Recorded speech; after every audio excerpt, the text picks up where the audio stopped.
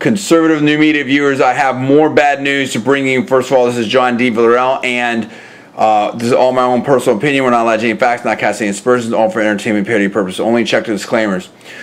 It looks like this tornado situation has gotten worse.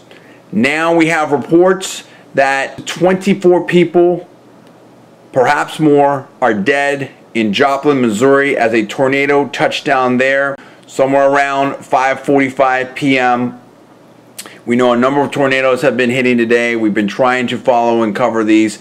The tornado touched down and it hit a hospital apparently, and obviously it's just devastating.